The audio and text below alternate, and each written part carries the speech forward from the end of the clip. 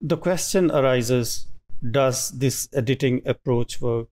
I mean, the approach here refers to self-editing practice, as we have been discussing in some of the previous modules, how to teach our students self-edit, self-analyze, self-assess their own works and move on their learning.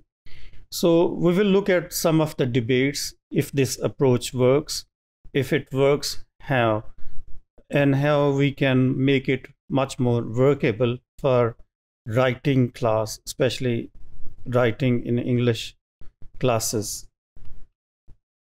As you all know that self-editing has its own significance in process writing, because it makes students become aware of the elements of writing and to learn and to become independent learners. So editing is an integral part of writing process. I mean, editing starts from brainstorming, when you spew out ideas. Editing continues at the drafting stage. Editing then feeds into when a teacher responds, when you write the first draft and submit it to the teacher and the teacher gives feedback, editing is there. Editing is at the stage of revising. Editing is there at the final proofreading. So editing is almost there at every stage of writing. So it's an integral part or aspect of writing process.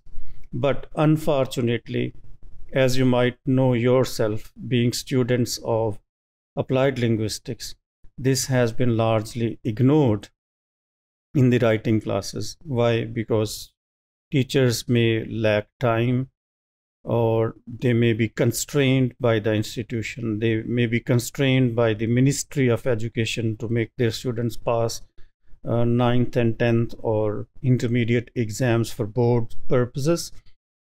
However, with the coming of new techniques, methods, and approaches, especially with the coming of process writing as a process, we have seen newer techniques, and we have seen the use of blogs, social media, and multimedia, even in the classroom, web-based tools, word-based tools.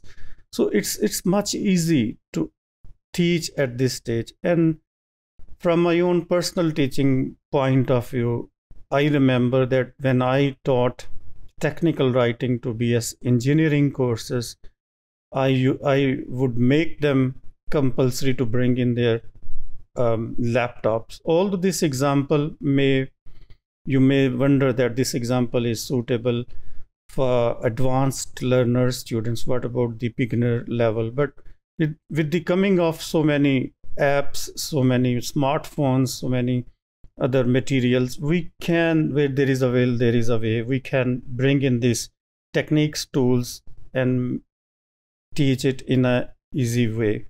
So as you might remember, in some of the previous modules, we discussed this, the focus of the previous generation, especially traditional models. Traditional models refer to the model of behaviorism, where grammar was much more taught through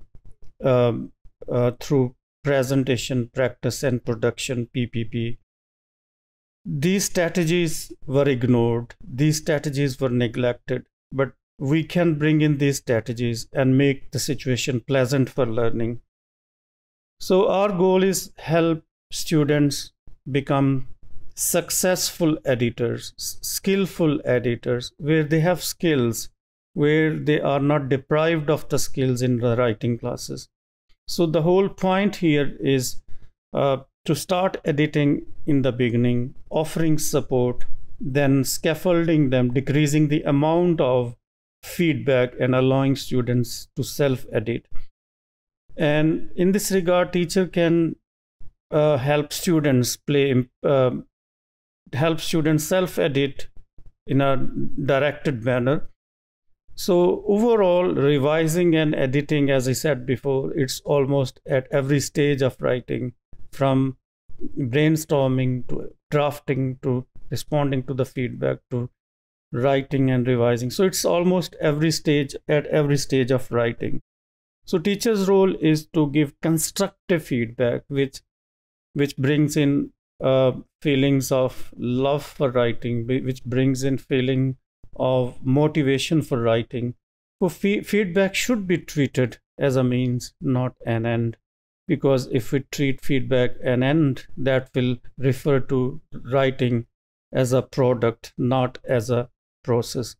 So our agenda as language teachers should be to inculcate the habit of editing, the ability of editing. And I would like to give example of Dana Esferis. She introduced this self-editing in one semester and restarted it in the next semester. And this example, as you could see in your module handbooks, really helped her students learn the craft of editing and making their writing neat, clean, readable, and comprehensive.